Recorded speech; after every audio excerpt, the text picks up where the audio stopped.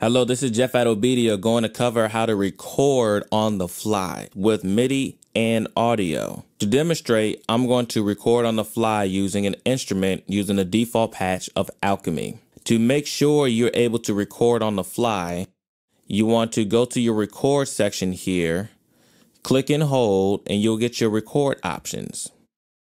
Let's go ahead and visit the recording setting. In general, it shows when beginning, count in. So this is our pre-roll into our recording. So we can count in 1 bar before recording happens, or however you would like to deviate this. You can record the pre-roll. Although you may not want the pre-roll, if you ever wanted what you played going into your recording, you can record a certain amount of the pre-roll. Now, allow tempo change recording. So if you are playing and you wanted to adjust the tempo while you're playing, or adjust the tempo of your session while you're recording, you can do that as well. And then if you're recording a lot of vocals, you can auto colorize these as done by many DAWs by default, where it will go ahead and color code each track differently as you record. So we're going to exit out of here. Now to demonstrate, I am going to show the keyboard in order to play MIDI on my keyboard. The first option in this is simply just to record.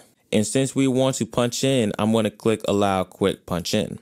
So with the first record option set, again, which is here, that means that when I initiate the recording function, it does not stop until I manually tell it to stop recording.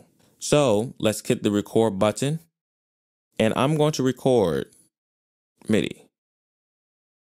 Okay.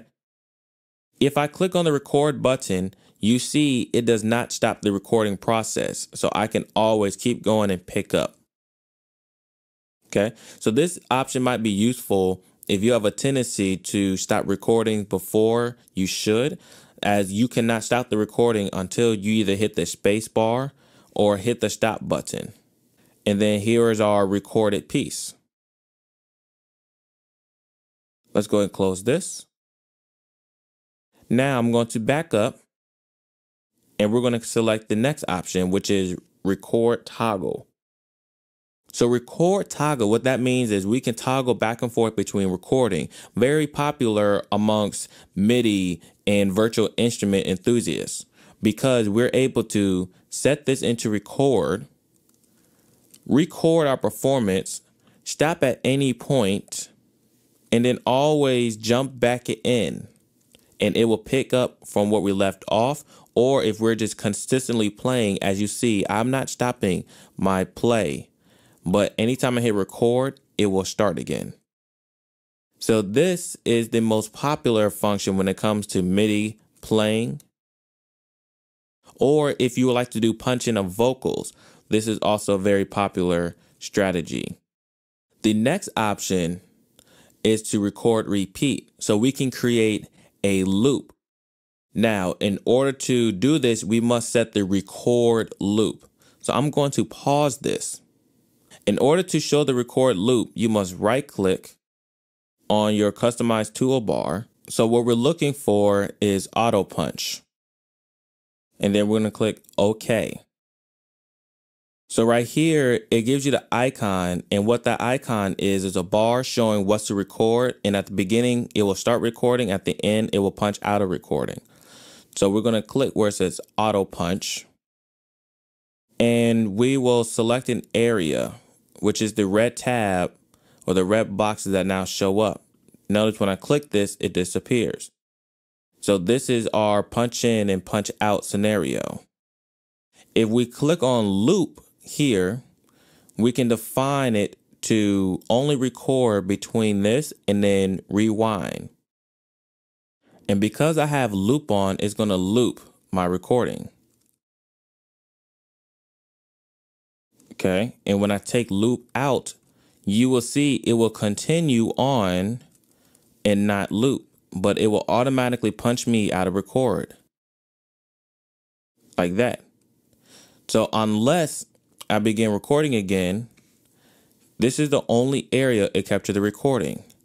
I'm going to play, hit record, and it doesn't start recording until this section. So once again, hit play, and I'm going to set it to record, and I'm going to play, and it doesn't play until it gets to this section. And then if I want to loop it, I can set my loop here, and it loops back. So that's how you auto record inside of Logic, whether you want to punch in and punch out manually or have Logic set the boundaries itself. Today's pro audio hardware and software can give you excellent results if you know how to use it properly. OBEDIA can help you to get the most out of your pro audio hardware and software. Why spend your time scouring the internet for answers or digging through manuals? With one quick call to an OBEDIA technician, you'll be connected with someone who can give you the answers that you need in real time via phone and remote desktop. OBEDIA technicians are trained in all major digital audio applications on Mac, PC, iOS, and Android devices. OBEDIA member subscriptions are cost-effective, give you great member benefits, and OBEDIA is here 7 days a week to help you get the most out of your digital audio hardware and software. No matter what your level of expertise, OBEDIA can help you to stay focused and productive and get your music back on track. Start taming your technology today with OBEDIA.